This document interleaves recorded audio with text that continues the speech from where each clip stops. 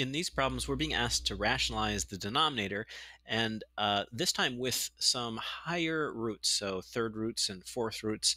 And we don't have two terms in the denominator, so we're not going to use conjugates.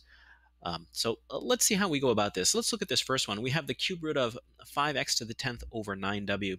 And I think the first step, just to make this problem a little more clear, is to separate this into the top and the bottom, the numerator and the denominator, because we want to be thinking about these two pieces separately.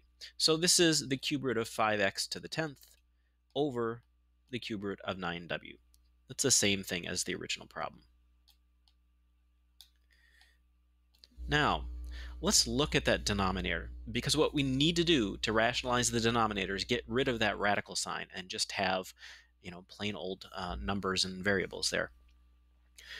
Already, you can think of this denominator, this 9, as 3 squared. So I'm going to write it as a power of 3. And let's see, this is a cube root. And then I have w just to the first power. If I wanted to multiply this by something to make it into a perfect cube, then I could take the cube root of it. I would multiply, I'd need to multiply it by 3, and then I'd have 3 to the third power here. I'd also need to multiply it by w squared to make this a w to the third power. So if under this radical sign it said 3 cubed w cubed, well, I'd just take the cube root of that and I'd have 3w. We can accomplish that by multiplying the whole fraction by the cube root of 3w squared.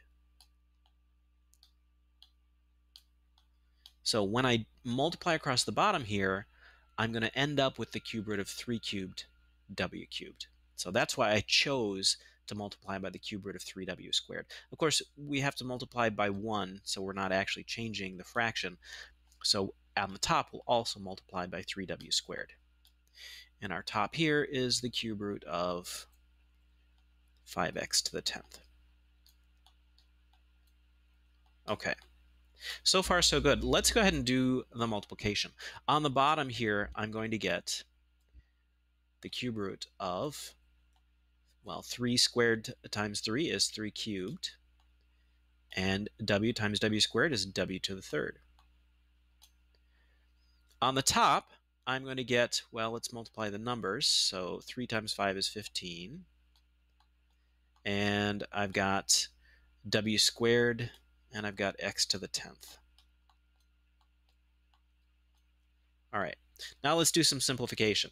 The bottom's pretty easy. We have the cube root of 2 perfect cubes, so the bottom just becomes 3w.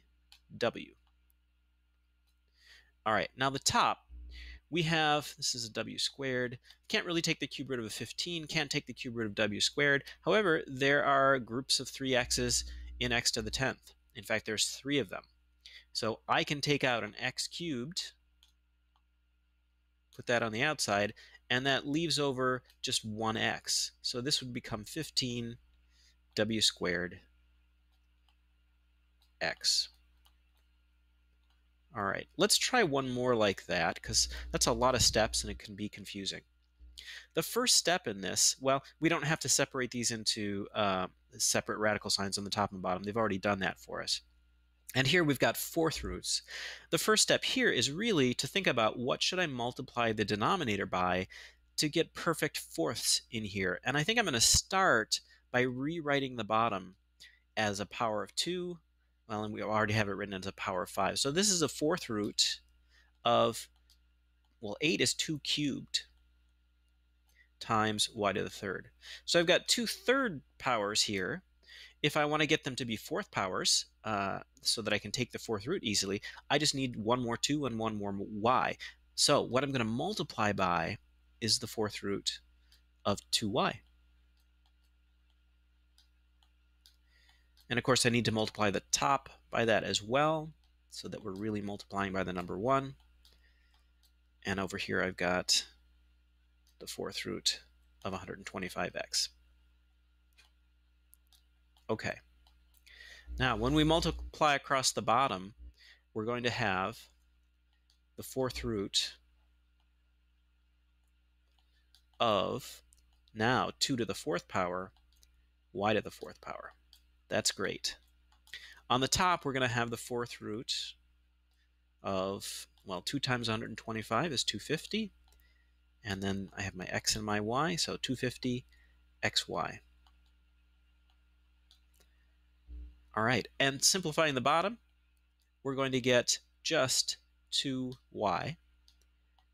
And let's see, the top, I don't think there's anything in there that I can take the fourth root of, not 250, certainly not just plain old xy. So we just leave that as it is, 250 xy. The fourth root of 250 xy over 2y is our answer. So that's a little bit of work with rationalizing denominators with these higher roots.